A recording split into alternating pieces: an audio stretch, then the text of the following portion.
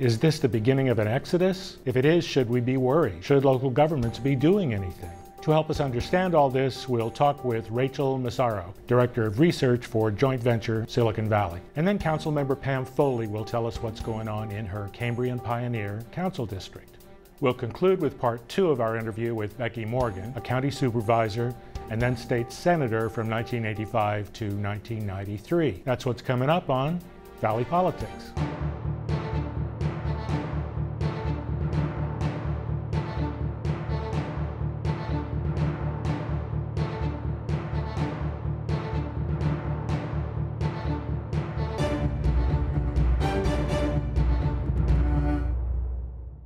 Welcome everyone, and welcome Rachel Massaro, Director of Research for joint venture Silicon Valley.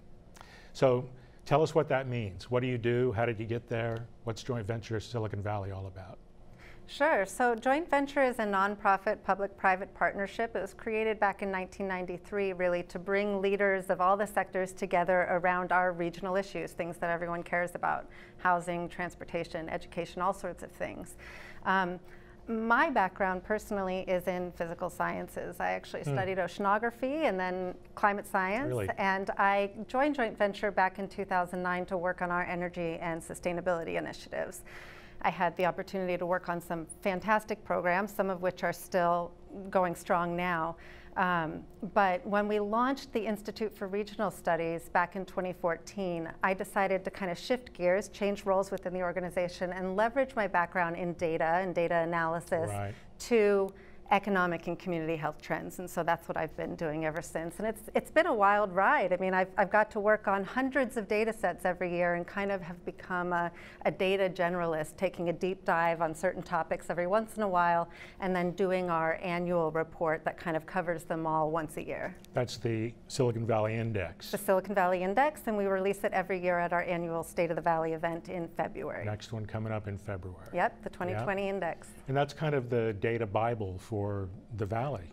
I love to hear that. You wouldn't say that, but I do love to hear that. It's really, we try very hard at the Institute to make the indicators in there, and we had 190 charts and tables last year, so it's really wide-ranging across a variety of topics: employment, income, education, environment, everything, but we try to make it relevant to everyone. You know, we say we want this to be relevant at the dinner table, in the boardroom, and in the council chambers, just everywhere. These are topics that we all care about and that we should all know about. And this is easily accessible. Just Google or whatever search engine you use. It's on Joint Venture's website. Venture. And we also have an online data hub that makes the data readily available and accessible to the public, and that's siliconvalleyindicators.org. It's a separate website. And that's a great service. Thank you and Joint Venture for doing that. Well, our topic today is exodus. Yes. People bailing out, leaving the Valley. Between 2013 and 2017, something like over 35,000 people left the Bay Area. Over 8,000 people left this valley, Santa Clara County. So people are leaving. Who's going? Why are they going? Yeah, we hear a lot of words like exodus and fleeing or looking for greener pastures. Bailing out. Bailing out, yeah. It sounds like people are leaving en masse, and we're losing all these people, and soon we're going to have no one. So of course we're very data driven at the Institute, and so my job is to bring the numbers.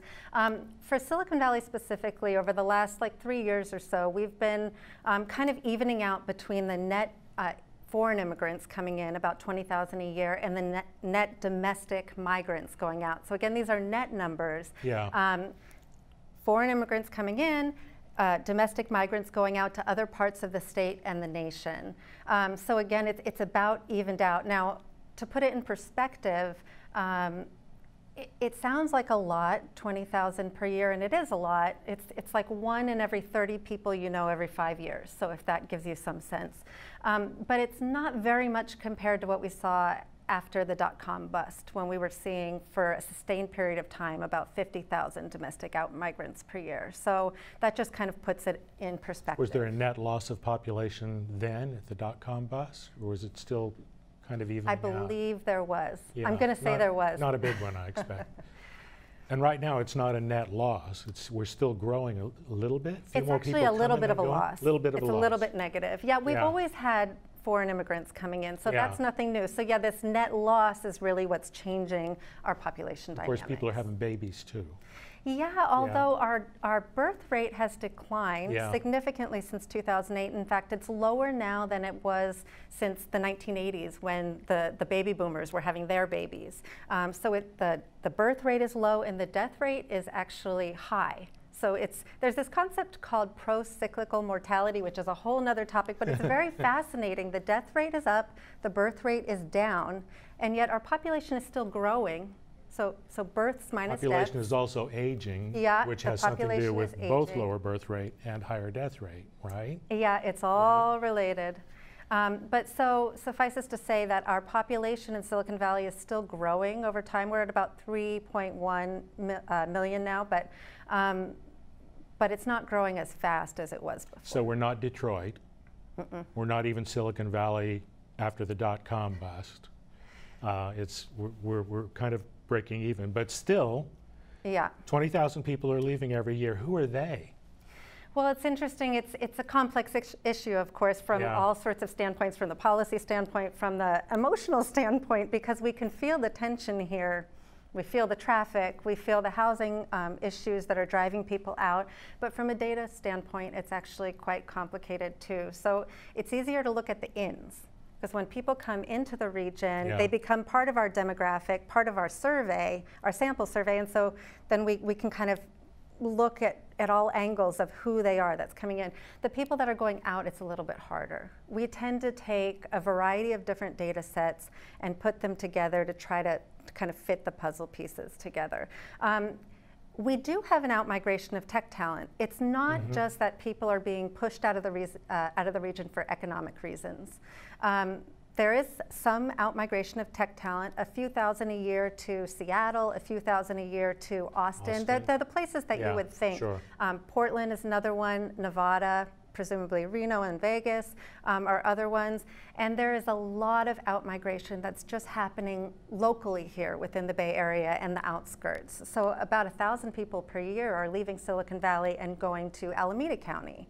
So they are, a large share of them are probably still commuting in for their jobs. People are moving out to Contra Costa County. Slightly more affordable housing in those places. Exactly. Well, to put it in perspective, a lot of people are moving to San Joaquin and Sacramento too, and in Sacramento, 60% of potential first-time home buyers can afford a median-priced home.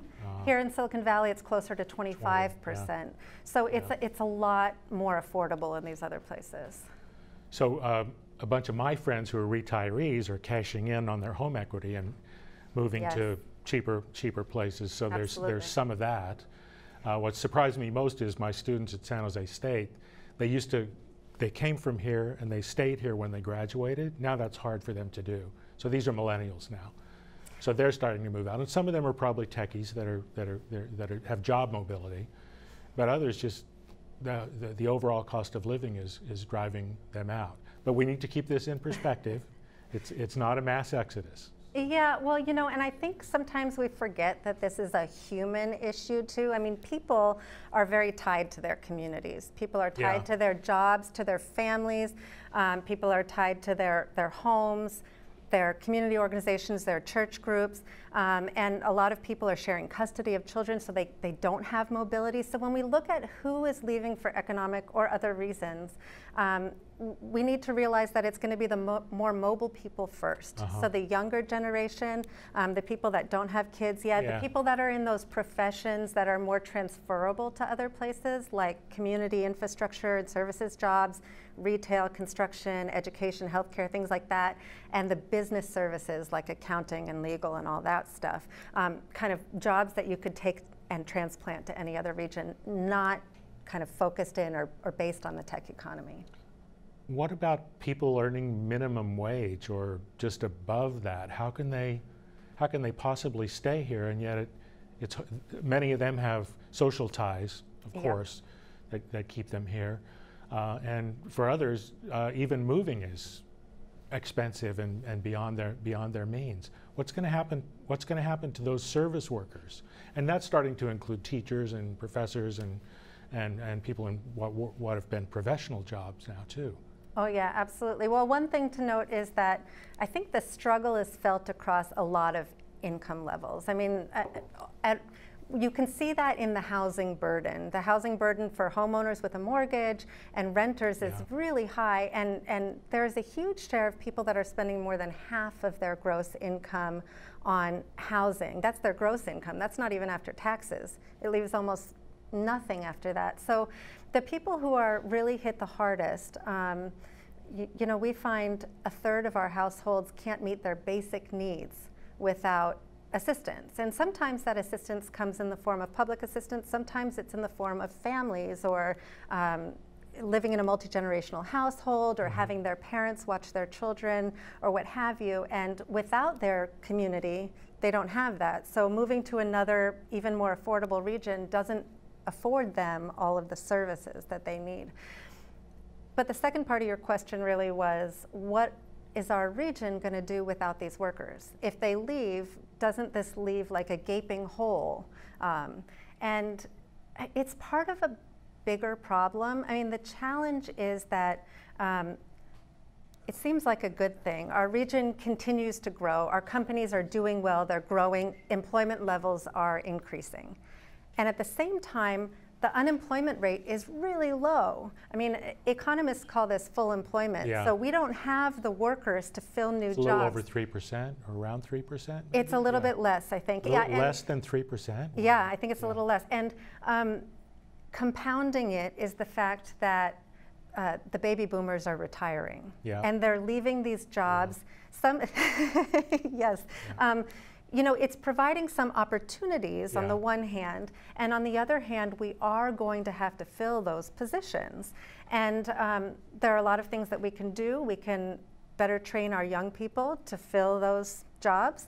We can, and compete with the worldwide tech talent for those high skill, high wage jobs.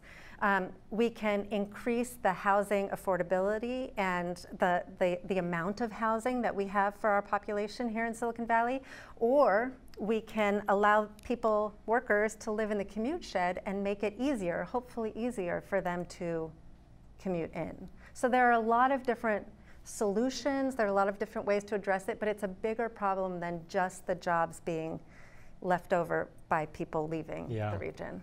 Let's go back a step. We talked a little bit about where techies are going, where they're moving to. What about people more generally? What states or regions are attracting our Valley residents? Yeah, you know, when I looked at the numbers, the biggest numbers were Nevada and the outskirts of the Bay Area, so not actually all that far. Yeah. And I tried to zoom in onto Florida because I thought, well, people are retiring, we'll see a big migration to Florida, and the numbers really weren't as high as I thought they were when I was looking over a 5-year data set. Yeah. Beyond where are they going? The Silicon Valley Leadership Group and the Mercury News did a survey that showed 44%, reported that 44% said they're thinking about leaving in the next few years. Is that credible to you? Is that high? So I believe that many people are thinking about leaving. Yeah. I believe that many people kind of deeply feel the troubles of the region and want to go. Do I think that all of those people are actually going to go anywhere? Not really. I mean, it's about less than 1% of our population that's actually moving out every year, it's a big number, but it's not 44% or 56% of millennials or what the poll showed. So I do think it's a little bit, it's indicative of how people feel more than what their actions will be.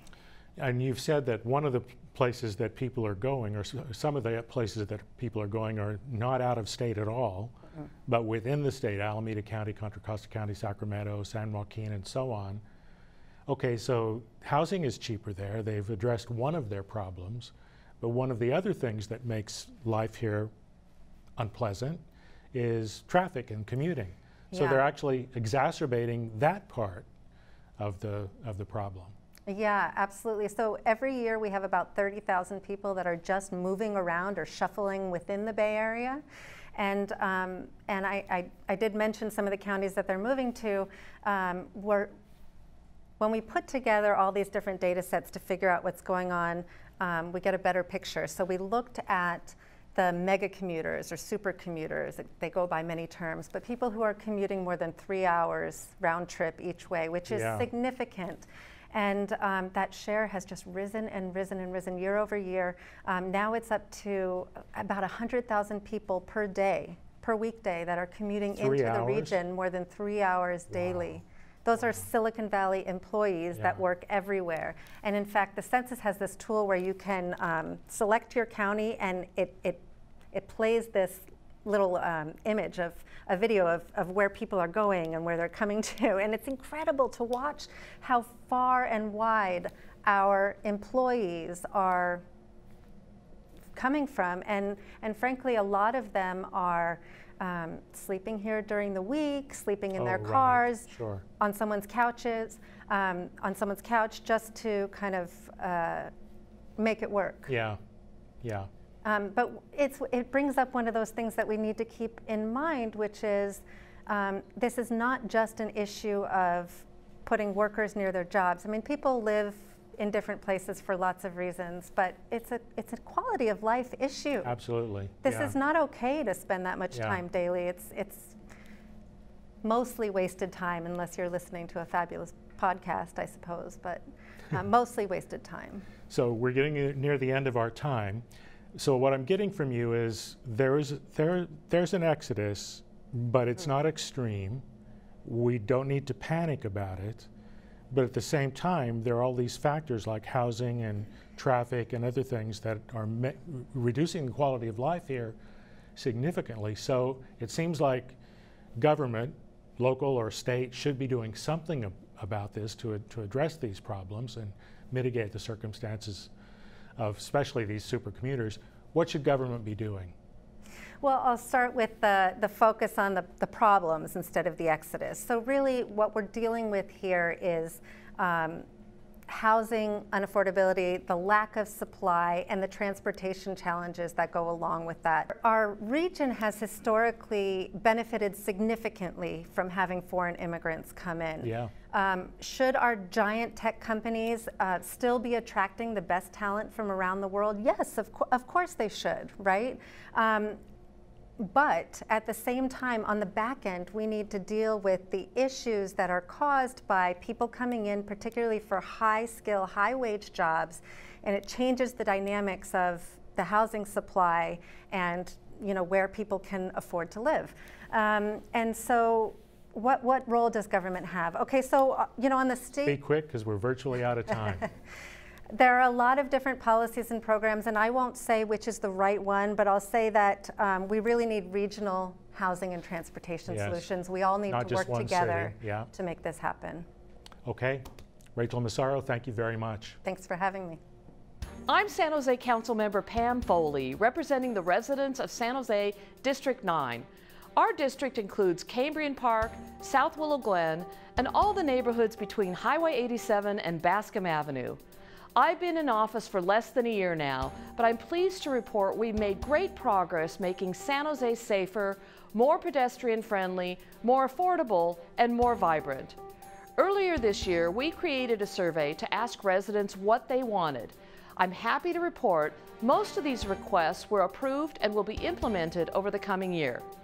These include traffic calming measures at the intersection of New Jersey and Foxworthy, an enhanced crosswalk with flashing beacons at both Coke Lane and Marshall Way, and another at the intersection of Lee and Charmaran. Additionally, we improved the Camden Community Center's resources by providing the funds to purchase a new passenger van that will now spend less time at the mechanics and more time transporting our youth and seniors. Something I often hear from residents is their concern about public safety. To help our police department solve crime, and as a deterrent, we are offering our residents a rebate on security camera purchases. To attain a rebate, residents must provide a copy of their receipt and register their camera on the SJPD website. Look for the details on this program in our upcoming newsletter.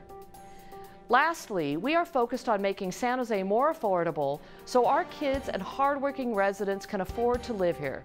To do that, we must build more housing with development near transit stations and in the downtown core. and is a proponent of accessory dwelling units, look for financing programs and fee reduction possibilities that will help increase our supply of housing. We are committed to improving the quality of life of our residents. Please let us know how we can help. You can contact our office by phone or email. Thank you and have a great day. Now here's part 2 of our interview with Becky Morgan, who served on the County Board of Supervisors from 1980 to 84 and then in the State Senate until 1993. As you'll see, her public service did not end then. Let's take a look. You'll have your votes. And that but he's Speaker of the Assembly. Yes, but and you're in the Senate. But legislation has to go to both houses and then to the governor to be passed. You're one vote short in both houses? I was one short vote in the Assembly. In the Assembly, I see. And of course, he's from San Francisco. That helped. Where the train goes. But I think also the point I want to make is those were the days when people helped each other. So people should remember he was a very liberal Democrat. Absolutely. You were a moderate Republican in the state Senate. But he saw the purpose, and he respected the fact that I was carrying it, and got me the last vote I needed to make the Joint Powers Agreement happen. And Governor Deukmejian, a Republican, didn't want to save the rail line in the first place, but he signed the legislation? He did after 2 years. It took me 2 years, but it happened. And I'd like to make a point about the collaboration that we had in those days. Yeah. Obviously, Willie didn't vote on all my bills, or other Democrats, because at that time I was a Republican, which I am not any longer. But two things I tell young women are, get a sport and reach out. Because I skied in the competition with the Nevada legislature and got to know Tom Hayden from California. Tom Hayden, a very, very liberal. A very, very liberal. Democrat. And then I played tennis with Gary Hart, a moderate Democrat. Yeah. And when I needed a vote for something that was really important to me, they would talk with me. And if it wasn't offensive to them or against their political beliefs, they'd make sure I had the votes. And there were both other state senators at that time. Yes. Yeah. No, Tom Hayden at that time was in the Assembly. He was in the Assembly. Gary Hart was in the Senate, and he was chair of the Education Committee that I was vice chair for. So your advice is get a sport. It helped me. We got to have some way to get to know people beyond the chambers, right? Yep. And I suppose for women, you don't go to Fat No, Frank's the men would go out and have a drink after work or whatever. That's not comfortable for me. Yeah. To go to a bar with another man. I was a married woman and doing my job, but I was invited occasionally to go to Frank Fat's, which was the watering hole, and with Ken Maddie, head of the Republicans in the Senate, and with Speaker Brown. You got reelected twice, but then you resigned in what would have been your third term, right? Right. To become CEO of joint venture Silicon Valley. Why did that interest you? Why was that more interesting than serving out your Senate term? In 1993, I had asked Governor Wilson to appoint me as state superintendent of schools when Bill Honig was removed from office because of some fraud. It wasn't going to happen. In the middle of that time, I got a call from the recruiter for joint venture Silicon Valley, which was a new startup idea here in the Valley. And I said, let's talk. And when they shared what they were trying to do to bring government, business, and the Civic Center together and to focus some of the issues that they needed, like streamlining the regulatory process, helping the schools do a better job, and including their business offices, those projects, if you will, those challenges interested me.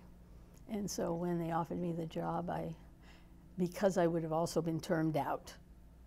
Oh, right. It would have been your last term. It was my last term. Yeah. And so I took the opportunity to come back home and help out in Silicon Valley. And what do you think you achieved in that role at joint venture? I don't know how much carryover there's been, but at the time, I think we may have had some impact. For instance, the cities came together to streamline their regulatory process and to unify their building codes so that companies could build more quickly, provide jobs sooner. And then we also put about $25 million into our schools during that 5 years. Business people would come in and help them improve their business offices. We brought in curriculums that were successful in other places that they integrated into the work of their schools. We got people working together kindergarten through 12th grade because, you know, in Silicon Valley, it's pretty broken up. There are only 2 unified school districts, K-12. So we got them what we called the vertical slice, getting superintendents and principals working together, K-12. So. Well, that's a fair amount to accomplish. So you were actually one of the last Republicans to get elected in Santa Clara County. We had the actual last one, Jim Caneen, got elected to the Assembly after your term. And he worked on my staff for 2 years. Oh, that's right. But Republicans are a small minority in this county now. The party's changed. Jim's left the party. So have I. You've left the party. I was going to ask you what your views are on the party today and where you are. Well, I declined to state in early 2000s because I didn't say I left the party left me. And the moderation, I mean, I grew up in the Pete McCloskey era. Yeah. He was a mentor of mine. And I grew up in Vermont where we never knew a Democrat until I was in my late 20s. Yeah. And, but the focus on moderation and on only what, you know, people can't do for themselves of the Lincoln era and the highway system of the Eisenhower era, those were Republicans that did important things in my mind, and it was not happening. And so I declined to state, and now because of the open primary, I can vote. You can vote either way. That's right. And I do. Jim Caneen says he's ready to work on a new third party, a new party anyway. Would you be interested in something like that? I see the value in it. In fact, a moderate Democrat that you have dual seats in the Senate, and a moderate Democrat and I often voted similarly, and we said, we need to start a new party. Yeah. It's a long timeline, and as someone aged 80, I think I'll let the younger generation do this. Well, meanwhile, I know you're busy with the Morgan Family Foundation. I want to hear about the work you do there, and especially about the Northern Sierra Partnership, which I think has had some really exciting news recently. Tell us about those projects. We have been blessed to have the resources to have a family foundation, and we give to many organizations that already exist, about 150 or 60 grants a year. And I should hasten to say we don't take unsolicited requests. Oh, I was just filling out my application. But 3 nonprofits that our family started in the last 20 years included the Northern Sierra Partnership, where there's just such precious property up there. And the pressure from Reno to move into the Northern Sierra, the pressure of Silicon Valley to move up to the area was just going to be wiping out all the natural resources. And so we put 5 nonprofits together, including land trusts. And it's a 5 million acre region, of which we're just trying to save about 100,000 acres of property, rivers, lakes. So animals flow through more easily and people continue to have recreation. Just 100,000 acres. Well, we're up to 80,000 now. Well, that's a lot. That's a lot, Yes. but it's a big project. Yes, it is. So that's I've been very happy about, helped get it started. My husband is the chair of the partnership. But also one of my important projects is teen success, where I guess being in the social service arena, I'm aware of some of the needs, and we work with teen mothers and their children, support them weekly, get them through high school, and a few of them are going on to college. This is throughout California, but San Jose is a center. There are over 700 children born to teen moms every year in San Jose. And we're trying to break through and have remove 2 generations from poverty by helping the mothers succeed, helping the children learn to read, and just having better life. Well, that's a lot of great accomplishments and a lot of good current projects as well, so congratulations, and thanks for being with us today. We appreciate it. You're very welcome. We'll be back next month with an all-new Valley Politics. Meanwhile, you can catch up on previous shows on our website at creatvsj.org or on YouTube by searching for CreaTV San Jose. You can let us know what you think about our show and suggest future topics or guests by email at valleypolitics@creatvsj.org or on Twitter at Valley_politics and by following us on Facebook. And now that's all, folks. Thanks for watching Valley Politics. See you next time.